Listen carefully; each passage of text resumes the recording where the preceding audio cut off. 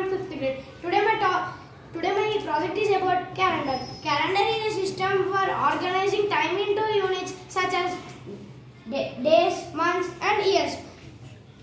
Calendar is also used to remember important days such as birthdays and festivals. In a calendar consists of 366 days, 52 weeks and 12 months.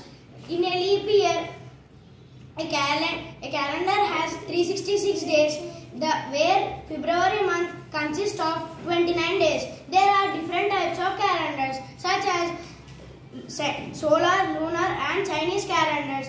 The most used calendars are Gregorian calendars. Thank you.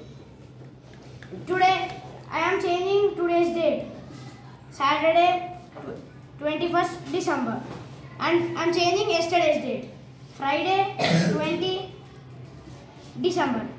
Thank you.